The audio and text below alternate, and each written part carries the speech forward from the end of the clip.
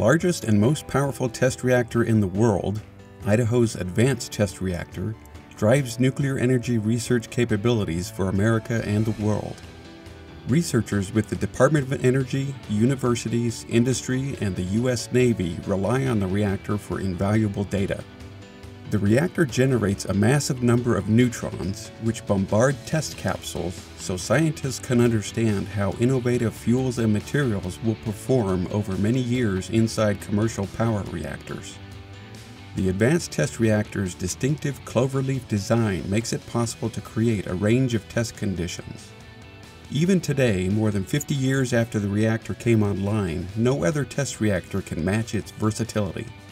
The reactor also was far ahead of its time because its designers made it possible to replace key internal components that would become damaged by intense, prolonged irradiation.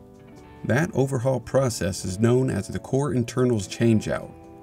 The next one takes place in 2021, marking the 6th time the reactor core has been completely refurbished. Here's a preview.